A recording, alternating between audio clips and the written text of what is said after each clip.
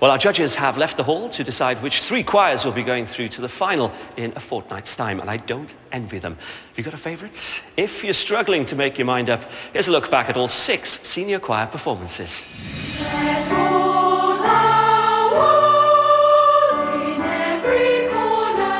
Harrogate did a great job at starting. Yeah, I mean, they sounded confident, they were sort of uplifting in the piece they'd chosen. I wish we'd had more complexity.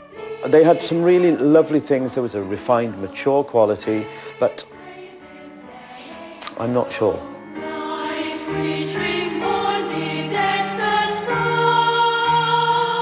I really was impressed by them.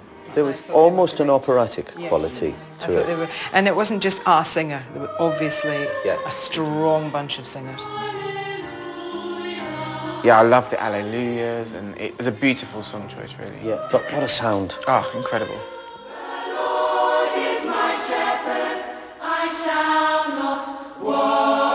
It was just so brilliant for me because at every turn, every phrase, every line, they just kept you guessing. You know, there was no point where you thought, oh yeah, they were going to do that. Oh, they're going to go here.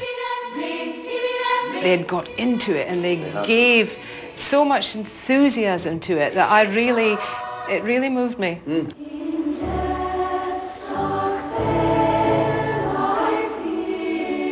I thought they had a lovely blend, and for me, that's what choir should all be about.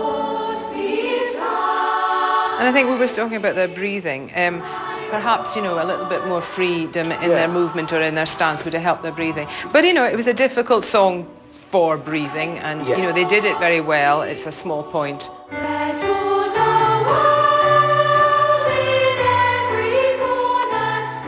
There's a lovely clarity to their tone, which I liked. Very good diction, particularly the final, my God and King, to get those final consonants with, you know. Very good. But I just wanted one of the times to be like, oh, world, you know, I just think, let go, you know, give us something extra.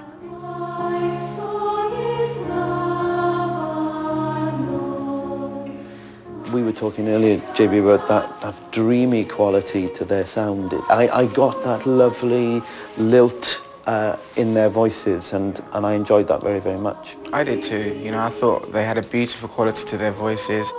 And for me, when it comes to music, you want to be able to enjoy it. You know, you don't want to sit there and think, oh, that wasn't there, that wasn't quite right. You know, you want to just enjoy the whole piece, and I really did.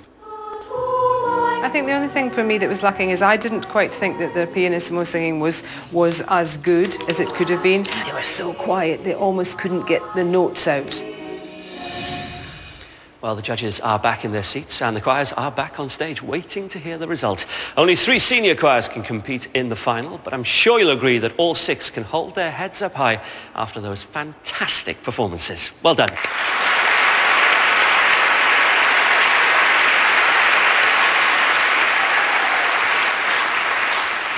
Okay, here goes. It's decision time. Good luck, all of you.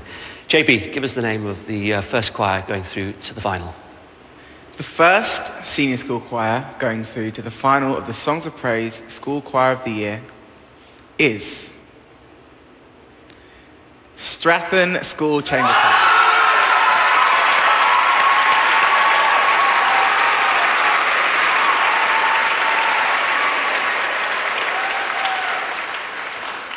Evie, the name of the second senior choir going through to the final. The second senior choir going through to the Songs of Praise School Choir of the Year is Twyford Church of England High School.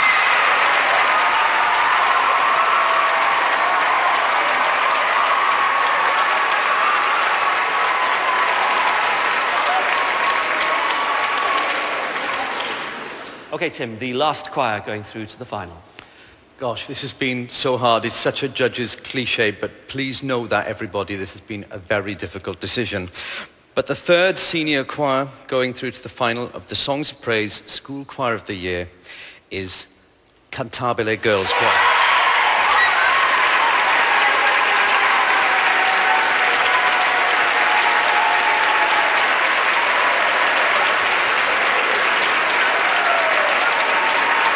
Well, congratulations to all our singers, especially the winning choirs. Next Sunday, we have a special Songs of Praise to mark the 70th anniversary of VE Day.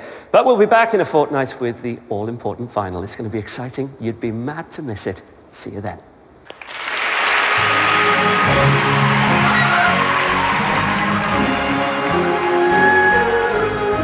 Tonight on BBC One, Newborn Lambs and the Science of Smell, Countryfile celebrating spring at 6:30.